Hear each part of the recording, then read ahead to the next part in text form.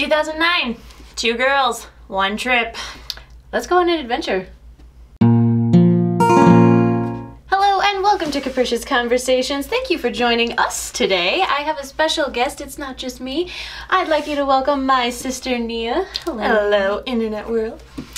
We're here to talk to you because we love adventures. For all of our lives, we've been adventurous kind of people. We're always trying to go and get into places that we don't really belong, But if they don't tell us we can't, why stop there? even sometimes if they do tell us we can't, we don't stop there. So we've always been super adventurous, but in 2009 we took an extra adventurous adventure, I feel like. A super extra adventurous adventure. We just want to kind of share with you our experience and tell you all the reasons that you should take an adventure like this. I'm not gonna lie to you, it was scary. It was only the second time I'd been out of Europe, the first time I'd ever been anywhere without an adult. Because we were not adults. We were not adult enough at the time. But it was the first time we'd ever been on our own, and we were in many foreign countries, not just one. Yes. And while this was my first time in Europe, it wasn't my first time out of that country. I'd previously already been to Mexico and Brazil on a couple different trips. And it's a much different environment, and I had much different trip experiences previously than Christina did. Right. I had some where I didn't actually have leadership or adults who actually kind of cared what was going on with you. So my mentality going into this trip was slightly different than Christina's. I was more prepared for things not to go the way we planned them.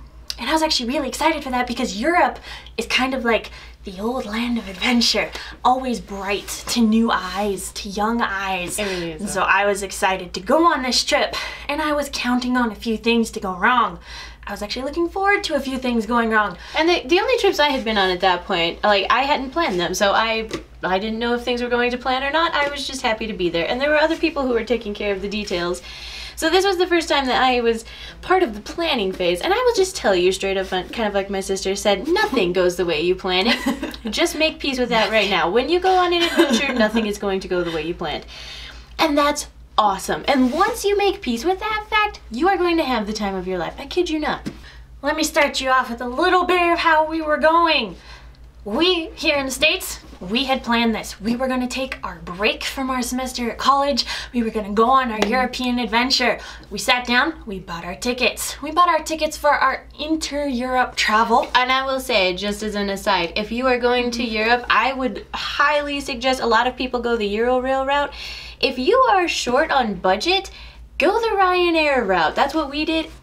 Outrageously cheap. And if you follow the rules, which is like, you have to show up at a certain time, you have to have all your travel documents, and your bag has to be a certain size.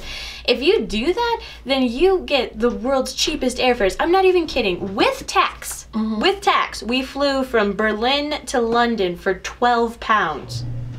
Our initial itinerary was this. We were going to fly into Italy. We were going to visit Rome, and then we were going to pop up to Venice with one of our dear friends, Franzi.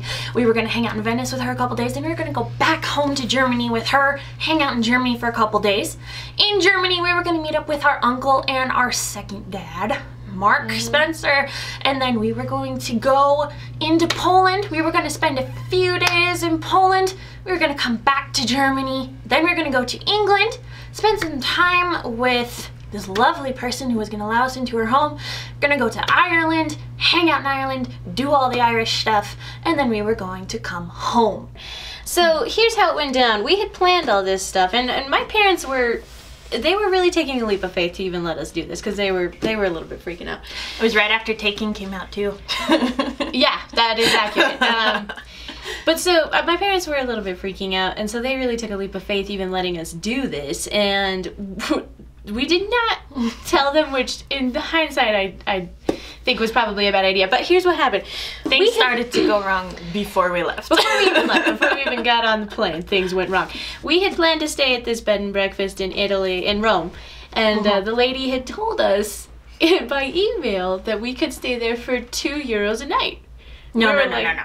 10 euros a night. Anyways, it was cheap. It wasn't bad. It was doable. It was cheap. And so she was like, 10 euros a night. We're like, done, and we'll get to go around Rome. No big deal. Exactly. So before we left, it was like the day or two before we left, we get an email from her and she's like, just confirming your reservation in BTW, it's going to be 250 euros for your stay. And we were like, excuse me?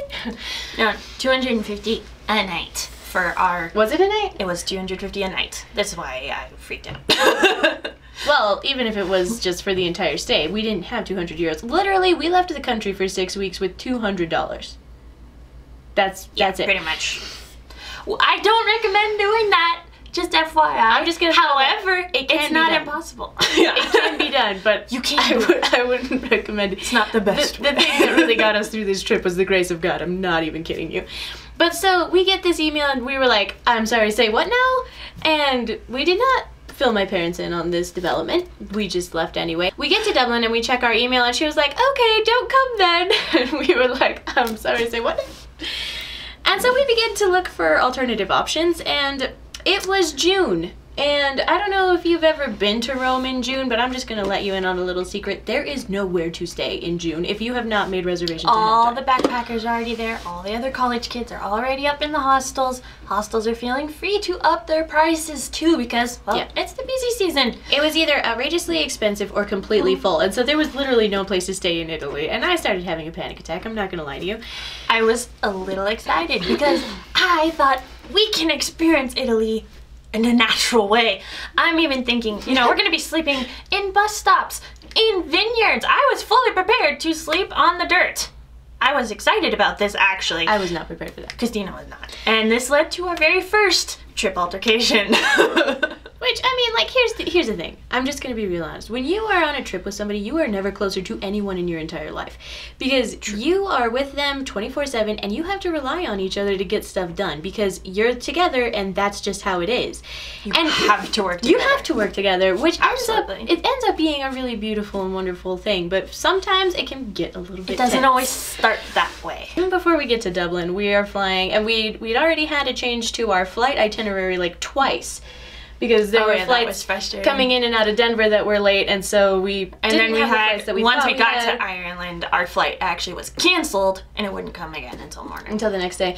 The flight to London was so turbulent that the so ridiculous. the flight attendants were strapped in most of the time, and I'm starving by this point because we had left, or we had gone to the airport at like 10 in the morning or something like that, and we hadn't eaten. It was like 10:30 or something like that waiting night. for our flight from Dallas to London. We're supposed to be served food. And we were not dinner served and food. breakfast. There was like tornado things happening in Dallas, Yeah. so it was turbulent there as well. So for Our flight was almost canceled in Dallas. loads of reasons, we did not get food from the flight to Dallas, and then the flight to London. Not true. We got was- peanuts. I think we did get peanuts or And something like pretzels. that, but it wasn't that much. Nope. The flight to London was so turbulent that the flight attendants were strapped in almost the entire time, so we didn't get Even a snack. we didn't get served dinner until an hour before they served us breakfast. So I had sat up all night because I was starving. Anyways, so I had stayed up all night waiting for food, which didn't happen. And then we finally landed in London. We're super psyched. We get on the flight to Dublin, and things hit the fan in Dublin, and now I'm having a panic attack, so I can't sleep. And on top of all this, while we were in London going through security, I had to take my jacket off and put it in a bin.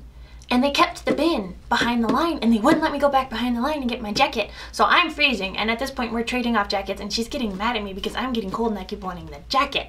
And I'm Which then is, getting at cold this point, also. her comfort thing to have her jacket on. And it was legitimately cold in that It airport. was very like, Dublin cold. was like, freezing. they turn off the heat at night. I don't know why. I don't know why. And then we had some comfy places at the Starbucks in the Dublin airport, and we asked some ladies to watch our seats. Yes, they did not. They stole them, and I was very bummed out about that. They literally spread all of their luggage all over everything, and when we came back and attempted to move it, ooh, they were not happy, nor were they kind. So, So we ended up sleeping on the hard chairs outside of McDonald's. tall stools, and we had to sleep like this.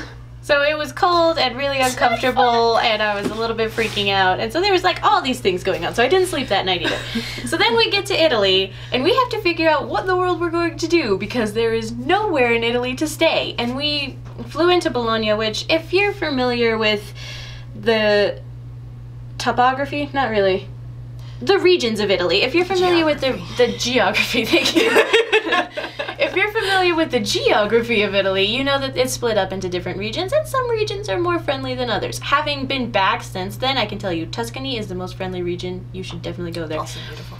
We flew into Bologna, which is not bad, but they're not super keen on visitors. And so the people there were less than kind in most occasions. So we call our friends, and thank God for friends. If you're planning a trip, make sure you're making connections, because you're going to need them when things go wrong, because things are not going to go according to plan all the time. Okay? So we called our friends that lived in Germany, and we were like, we have a problem. No, you're skipping some important parts. We did not call our friends. Oh, that's true. That's right. Our parents called our friends.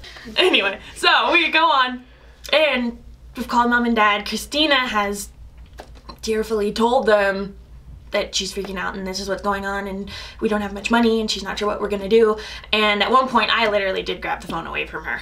Told mom and dad, you know what, it'll be fine, it'll be cool, we're gonna figure it out. Why don't you call Bernd and Heike? Bernd and Heike, those are our friends in Germany. I said, see what you guys can figure out. And we had known Bernd and Heike since we were little tiny kids. I mean, our church is so cool. It's super missions oriented, and so we have contacts and friends that have been back and forth to our church since we were super little kids, and so we've got friends all over the world, which is awesome. But so my parents called Bernd and Heike, and we get to Italy the next day, and they were like, get up here, you can stay with us, no problem. They said, come to Germany, we've got you taken care of. Don't even worry about it, just get up here. Which was awesome, and then so cool. we find our tickets, and we literally blew half of our money getting tickets to come from Italy to Germany. Thank you for liking, commenting, and subscribing. Thank you for sharing this video with all your friends. Let's go on an adventure.